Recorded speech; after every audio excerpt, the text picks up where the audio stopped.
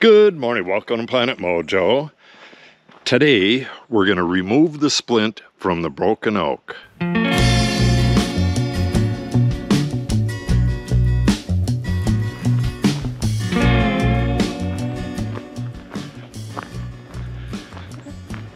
If you've been following the channel, you may recall that this tree back here, that's I believe it's just an elm, American elm. A branch broke on that last year and it landed right on top of this tree. I wanted to save this tree because we have very few trees along the road. I went through here and killed all the weed trees and planted some bur oaks. There's 3 bur oaks growing in there. They're kind of small.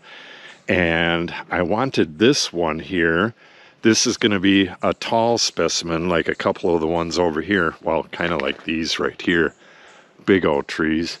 It's going to take a while for this one, but what I did, see, it broke the top, so I took the branch that was nearest to the top and put a splint on the tree and then pulled that branch upright.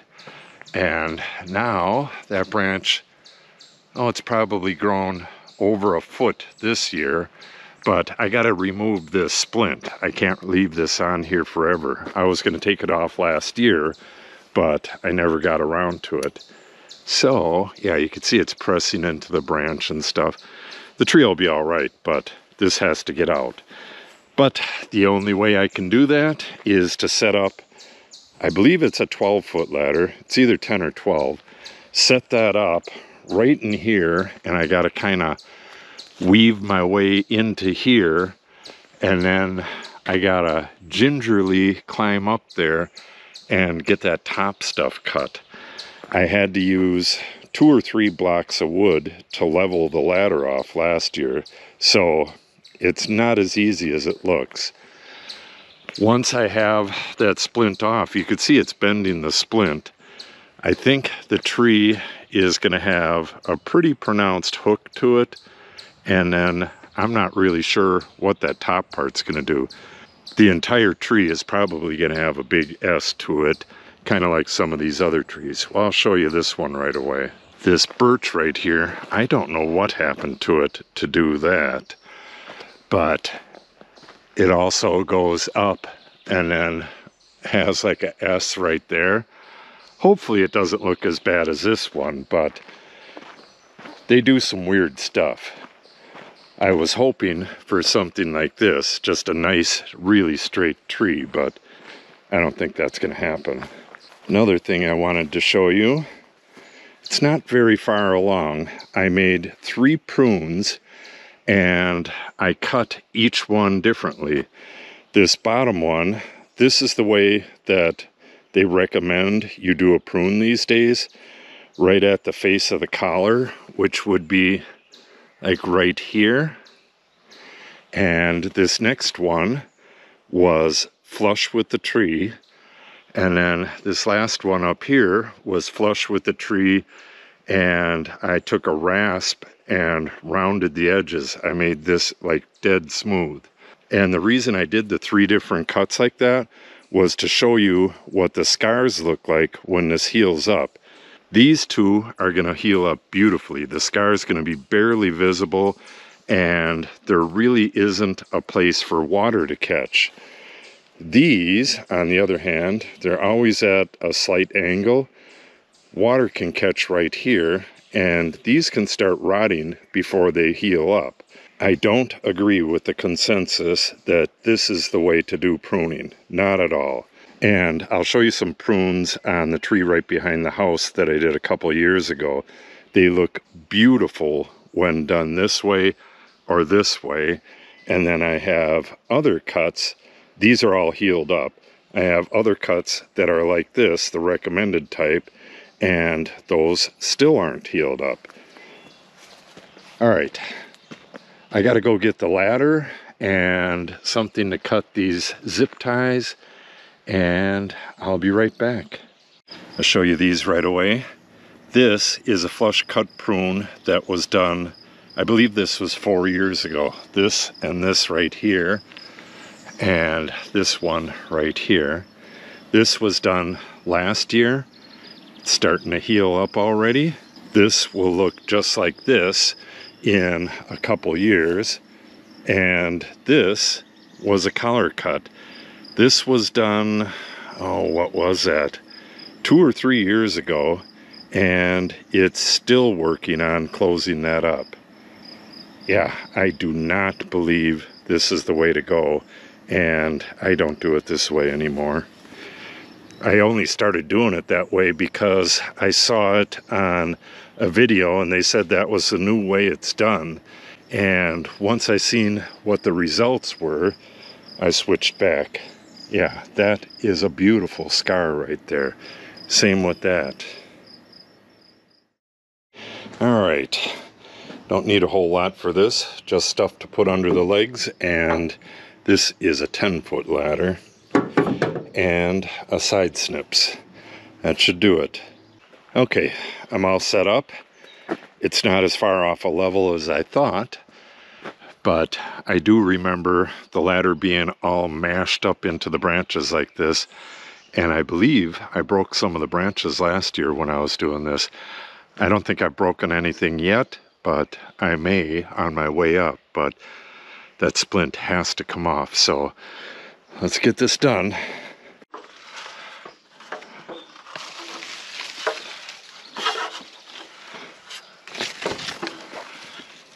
Yeah, if I start falling, there's really nothing to grab a hold of. This tree isn't going to support me. All right.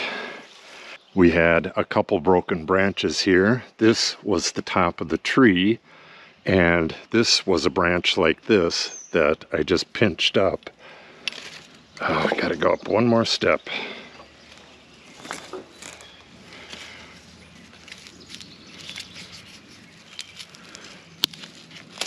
Hopefully this thing doesn't go too crazy.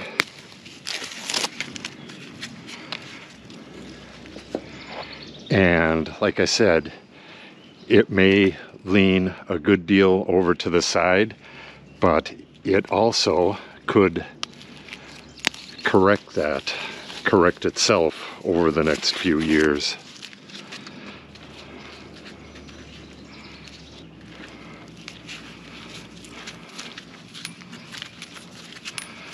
Yeah, I was sick of seeing this rope up here as well. So far, so good. Yeah, that elm branch really smashed the heck out of this tree. Well, so far, so good. It hasn't really sprung over much at all. Still got 3 left.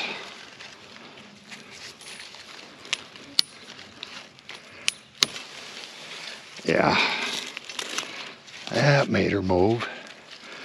Still didn't go over that much.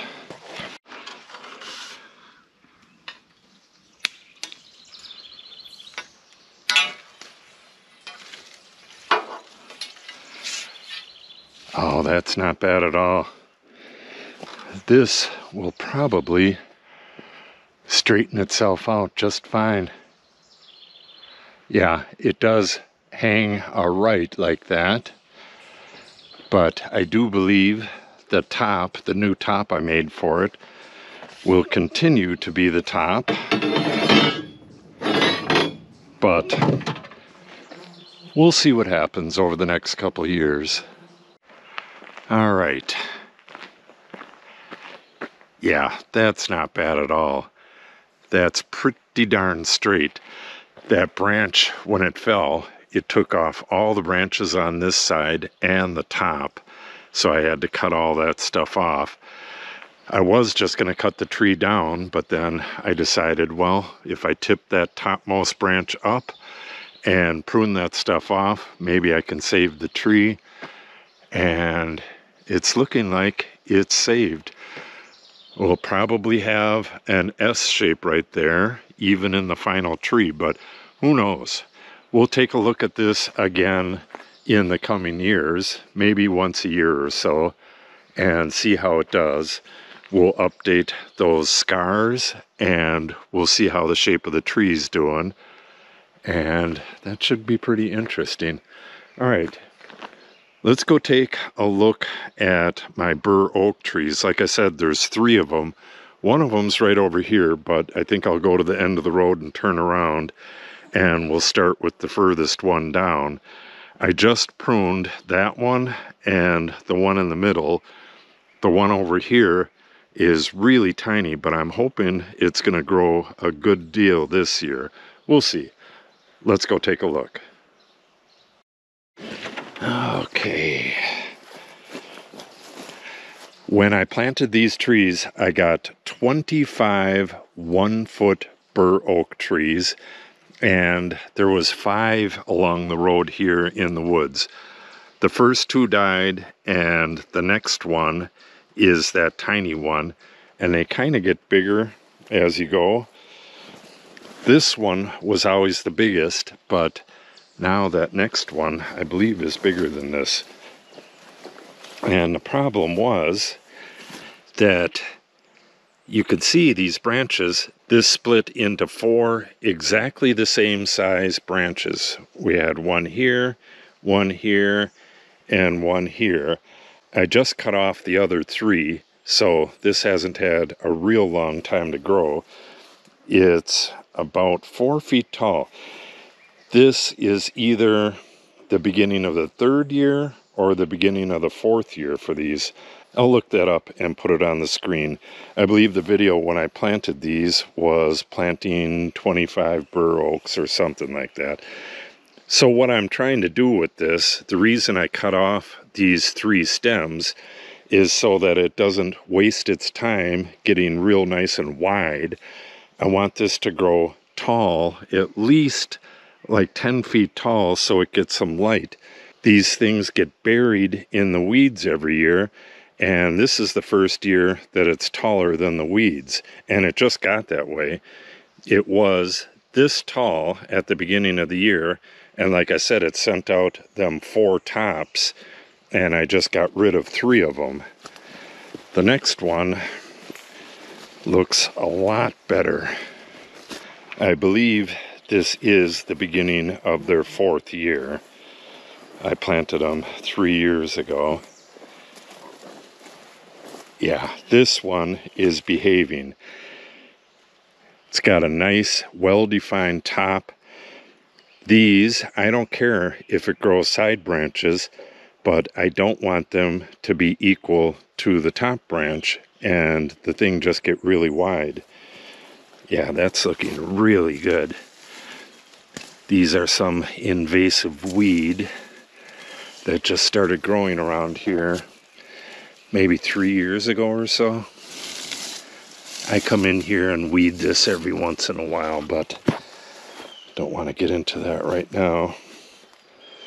Okay, and now we'll go look at that tiny one. I need to do a little thinning around it.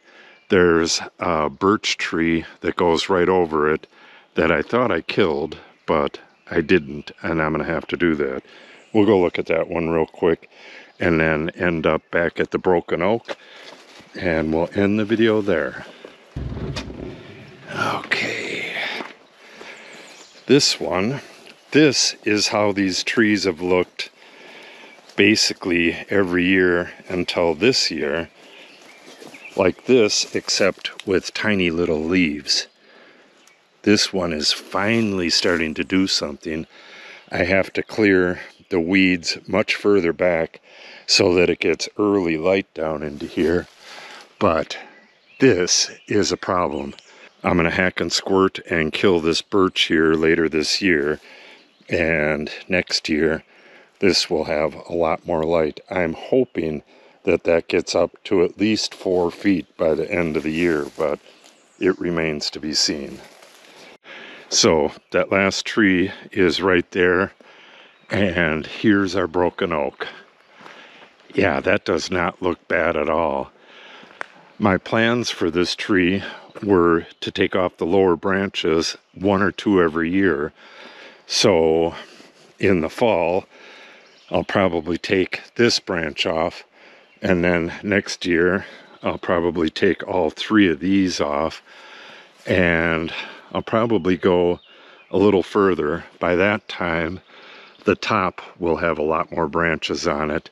We want to be able to see into the woods, and we don't want any branches coming over the road. So that's the reason why we're taking out them lower branches. So this will be a really interesting case study. A lot to see on this over the coming years. So if you want to see that, or any of these other trees along the woods here, make sure you subscribe and click on the update icon. If you have any questions or comments, make sure you put them in the comment section below. And if you share the video and or give it a like, it helps the channel out greatly. Thanks for watching and have a great day.